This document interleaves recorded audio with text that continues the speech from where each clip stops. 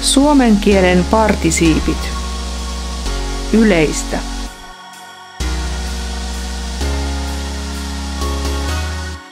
Partisiippi on verbin infiniittinen eli nominaalinen muoto. Partisiipillä on sekä verbin että adjektiivin ominaisuuksia. Suomen kielessä on 6 partisiipimuotoa, 2 aktiivin ja 2 passiivin partisiippiä, agenttipartisiippi ja kieltopartisiippi. Partisiipit käyttäytyvät kuten adjektiivit. Ne taipuvat yksikössä ja monikossa sekä kaikissa sijoissa.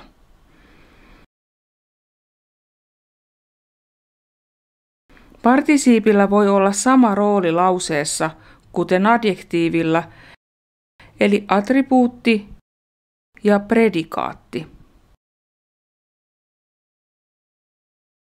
Esimerkki.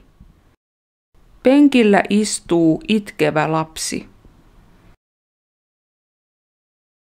Tässä partisiippi itkevä on attribuuttina. Oletko väsynyt? Tässä partisiippi väsynyt on predikaattina. Partisiipit esiintyvät myös erilaisissa partisiippirakenteissa eli lauseen vastikkeissa. Me kerromme niistä erikseen.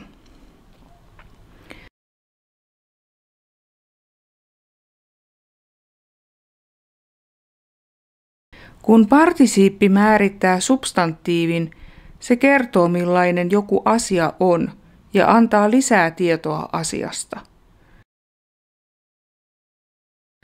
Tässä tapauksessa partisiipillä on sama tehtävä kuin relatiivilauseella eli jokalauseella. Me voimme vaihtaa partisiipin jokalauseella. Tämä on kirjoja julkaiseva yritys. Tämä on yritys, joka julkaisee kirjoja. Huomaa, että tässä lauseessa pääsana on viimeinen. Määritelmät tulevat ennen sitä.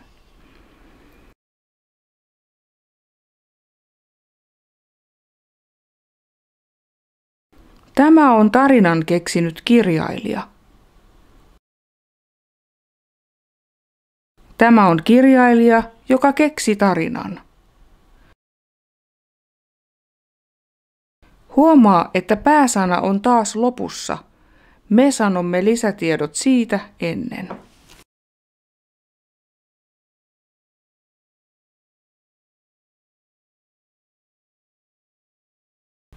Se on hyvin kunnioitettava yritys. Se on yritys, jota kunnioitetaan. Tässä lauseessa käytämme passiivin muotoja.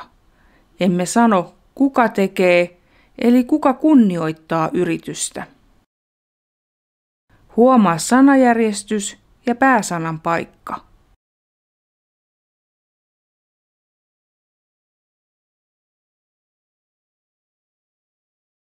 Hänelle lähetetty kirje katosi matkalla.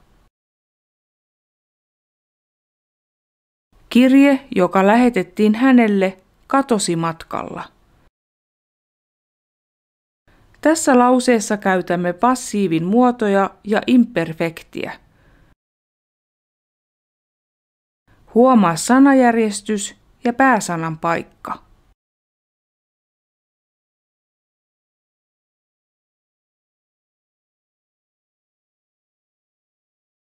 Tämä on lapsen tekemä kortti. Tämä on kortti, jota teki lapsi.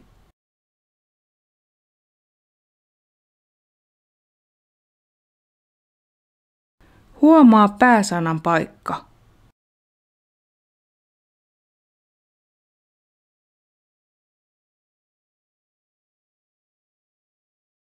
Hän on kokematon aloittelija.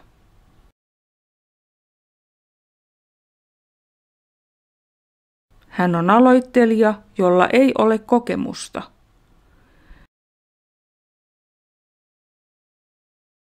Huomaa sanajärjestys ja pääsanan paikka.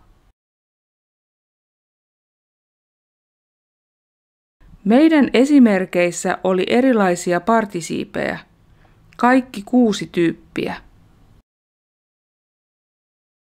Tehdään nyt taulukko ja katsotaan ne kaikki partisiipit kerralla.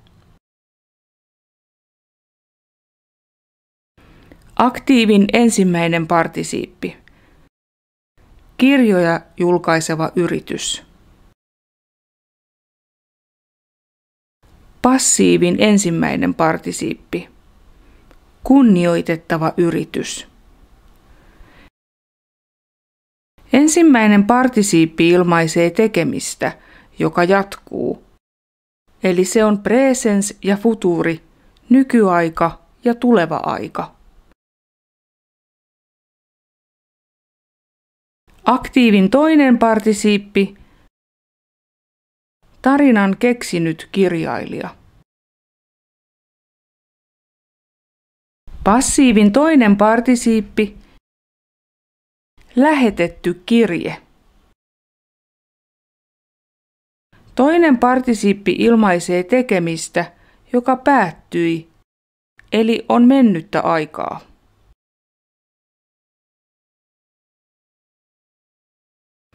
Agenttipartisiippi. Lapsen tekemä kortti. Toiminnan aika ei ole selvä. Tavallisesti agenttipartisiippi tarkoittaa jonkun toiminnan tulosta.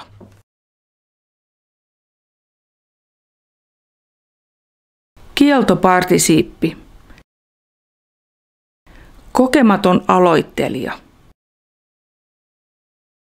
Se on kaikkien partisiippien yhteinen kieltomuoto.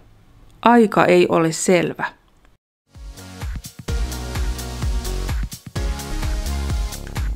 Seuraavissa videoissa katsotaan jokainen partisiippi ja sen muodostaminen ja käyttö erikseen. Pysykää kanavalla.